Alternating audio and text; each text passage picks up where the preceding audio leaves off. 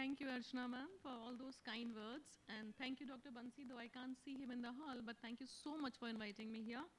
And the house is full, and the picture on the board is very well known to all of us, right? So this is the picture that comes to our mind when we talk of type 1. But the picture is changing. Now we have many faces of diabetes. We have celebrities with diabetes. We have young, old, middle-aged. We have with complication. We have highly established bureaucrats, technocrats. Then at the same time, we have poor, very, very poor. And we have small babies. We have everything on our plate today. So we are talking of many phases of diabetes, that is heterogeneity of type 1 diabetes. So T1D is not monolithic. Then the question is, why? Why should we study heterogeneity? Dr. Meena just taught us it goes basal bolus, monitoring, and follow-up.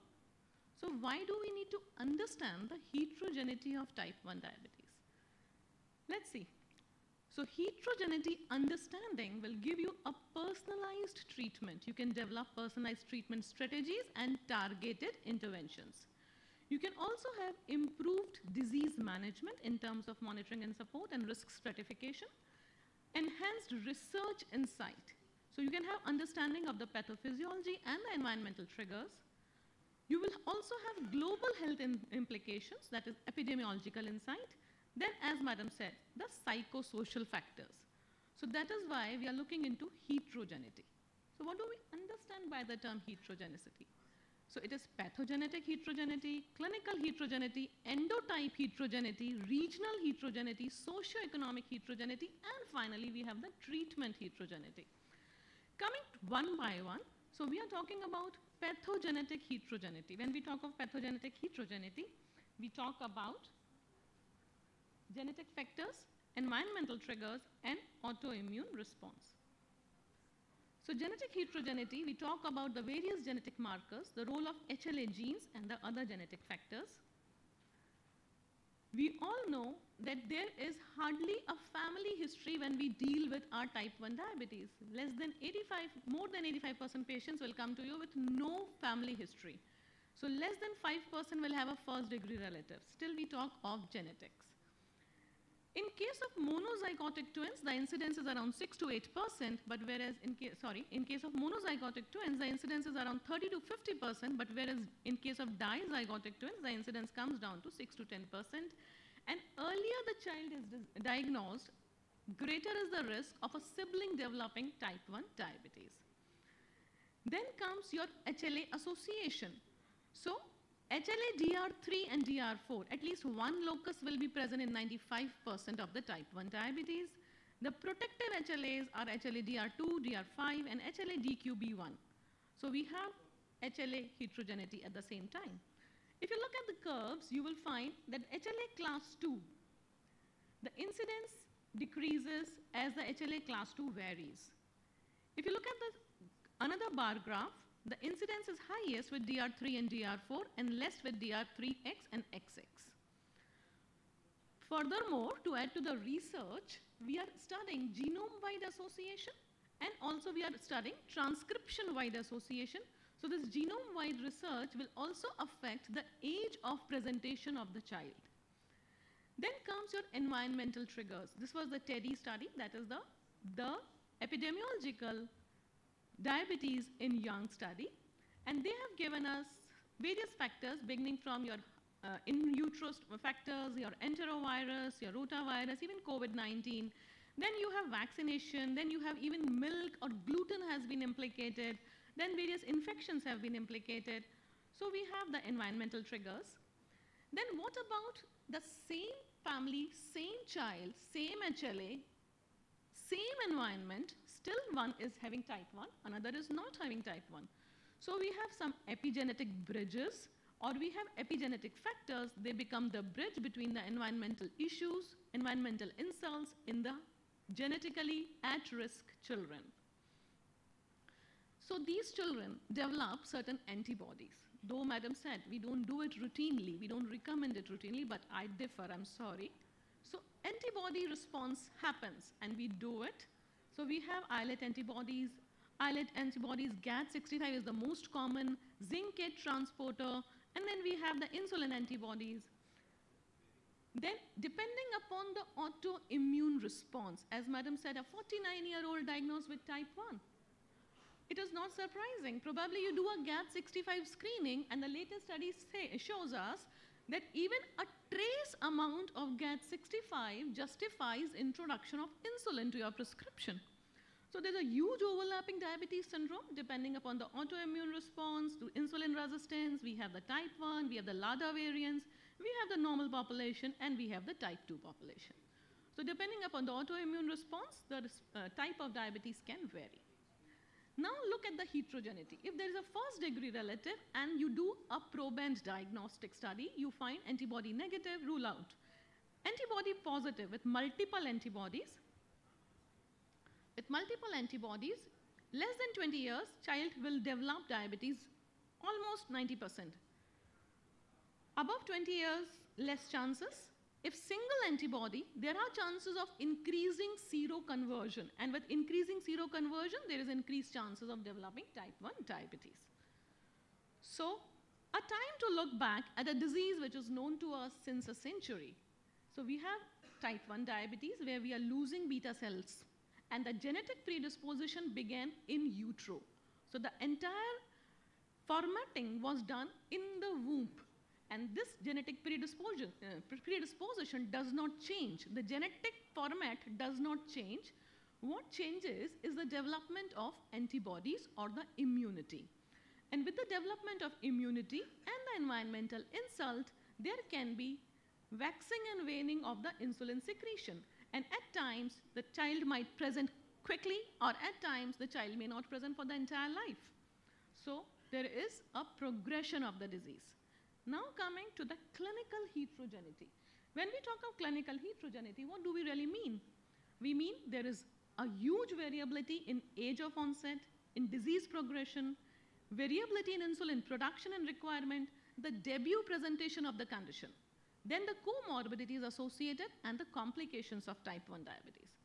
So you will find in this study that mostly the type 1 diabetes presents before 18 years of age. So almost 40% are less than 18. But as Madam said, right up to the age of 76, you can have type 1 diabetes. Then the disease progression.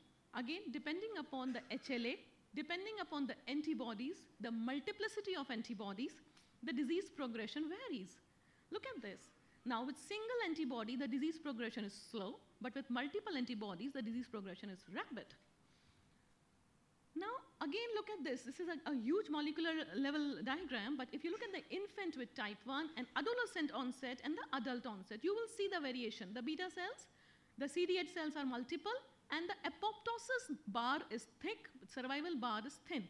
If you move down, in adolescent, the two are almost equal, and the CD8 cells are decreasing in number. The protective cells, the T regulatory cells. Again, in adult onset, you will find the beta cells are still surviving, and the apoptotic beta cells are less. So when the beta cells are completely lost, this individual will convert into type 1 diabetes. Now what about the glycemic phenotypes of type 1? Again, the glycemic phenotypes, recently in a paper they have shown there are 7 glycemic phenotypes of type 1. Depending upon the socioeconomic levels, the educational levels, the social vulnerability, the education of the family, the environment, the place where the child is brought up. So depending upon all this, there are 7 different phenotypes of glycemic variability.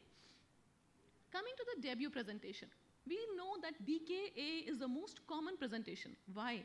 Because we miss the earlier presentations.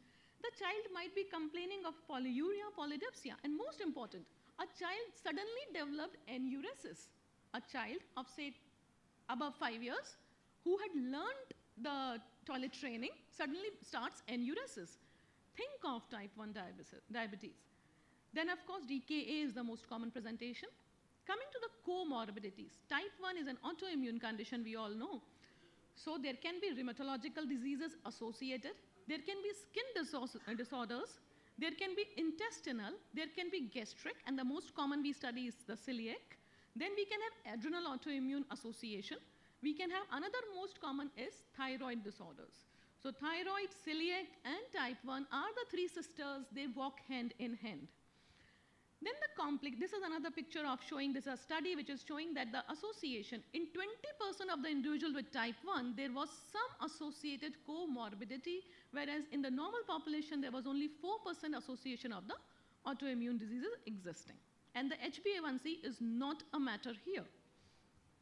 Coming to the complications and their progression, now, just as type 2, type 1 will also have microvascular complications, macrovascular complications, and even the MASLD, which we are forgetting.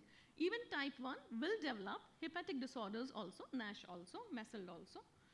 Now, the progression, development is determined by the HLA types and, of course, the glycemic control. Coming to the endotypes heterogeneity.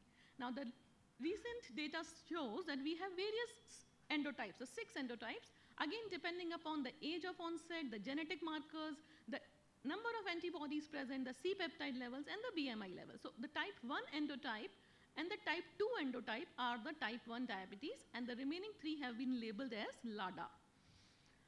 So the endotypes, the type 1 develop below 7 years, type 2 will develop between 7 to 13 years, and then remaining, this is the double diabetes, where the adults will have both antibody positivity along with insulin resistance. Now look at this. Type 1 endotype will quickly develop diabetes because the insulin is dipping quickly. But in type 2, the presentation will be around adolescent. Again, a LADA and the SPIDDM variant of type 2, then a coexistent type 2 mechanism. So you can see the drop here, but a plateau here, but finally a sudden drop. And the threshold is higher here. So type 2 also has a component of insulin resistance here along with the antibodies present. So this is the endotype variability again. Why do we need to know this? Again, why? Because we need to intervene. So how do we intervene? We can personalize the treatment by immunomodulation, immune tolerance, replacement therapies. So all these things can be personalized. Coming to the regional and the racial heterogeneity. Now, the entire globe is affected with type 1, and India is having a burden of less than 5 per 1 lakh children. So the total burden in terms of numbers, we are having a 9 lakh children with type 1, maybe children, maybe adults, but we have a burden of 9 lakh type 1 diabetes, and we are second in the globe. Then the cumulative incidence, again, this is a regional and the racial ethnicity variation. You will find the Hispanics, overweight, develop fast. At the same time, Hispanics lean develop last. Non-Hispanics are in between. Coming to the mortality and the complications, they also vary according to the region and the race. Socio-economic heterogeneity. We talked of so many things, but yes, we are still far away. This is not a slide from Indian data. Otherwise, the bars would have been even worse. So people are deprived of pumps and CGMS still. So this is the population which is least deprived, and 43% are on pumps, and people are using CGMS also. Treatment heterogeneity. Again, depending upon the learning of the heterogeneity, we think of gene therapy, stem cell-based therapies, immunotherapies, transplants, or we think of basal bolus insulin, or even the continuous subcutaneous insulin infusion. This is another way of talking the same thing, that if we know the heterogeneity, if we catch them early, we can intervene in a rightly manner, in a rightful intervention can prevent type 1 diabetes. So to conclude, I have 4 seconds left, but to conclude, heterogeneity begins right from in utero. So in utero, there is genetic formatting. Child develops autoimmunity.